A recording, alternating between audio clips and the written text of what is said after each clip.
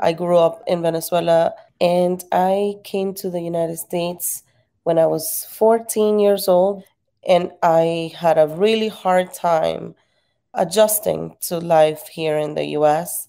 The one thing that kept me sane throughout my very difficult high school years and what gave me hope and a sense of purpose was music. And so, Nailah, when you entered schools here in Union City, I began to look for activities for you, but I began to realize how expensive extracurricular activities were for kids and how most families in this area did not have the means or the access to those opportunities. And so in 2012, we founded United Children Music Project to provide very low cost music education to the children here in Union City. The first thing I remember at UCMP is building our paper instruments from scratch. They are used to simulate using a real instrument. The fun thing is that you get to customize your own instrument and you get to care for it and practice on it. Our conductor guided us to be able to play the real instruments very well.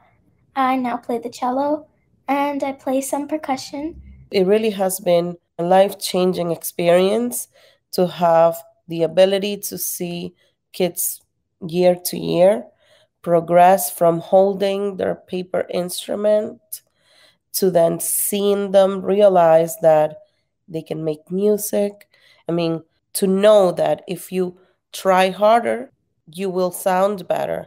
It transfers into life as well.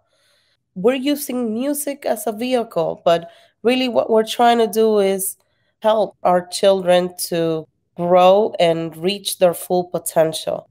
It is so rewarding when you work so hard, and in the concerts when you hear your music, and it's so beautiful to play it together as a group. During the pandemic, we still were able to continue classes. I think that's amazing that we have been able to still connect with music. I feel very lucky to be able to progress even though we can't be with our teachers. Everything we do is about the group experience, the community, and that's why it feels like a family. That is the type of bond that gets created all the way until students finish high school. It's been a beautiful 9 years with them.